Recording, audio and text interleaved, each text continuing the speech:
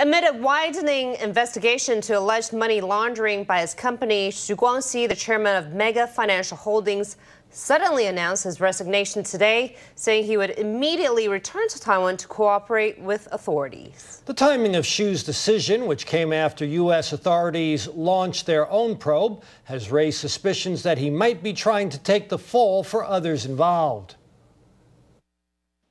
On August 23rd, Hsu Kuang-shi, then chairman of Mega Financial Holdings, arrived at the Taipei District Prosecutors Office to submit to questioning, during which he fervently denied any involvement in money laundering by himself or his company. Now, this morning, Hsu decided to announce his resignation. Basically, it was a bit unexpected for us because it was only yesterday that the premier openly affirmed his belief in Hsu's ability. But in his letter of resignation, Hsu insisted on stepping down.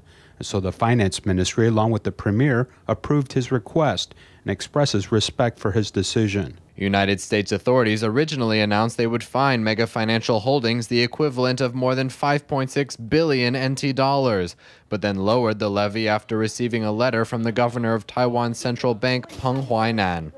The development raised suspicions that Hsu had resigned to avoid implicating Perng, but the nation's deputy finance minister refuted those implications.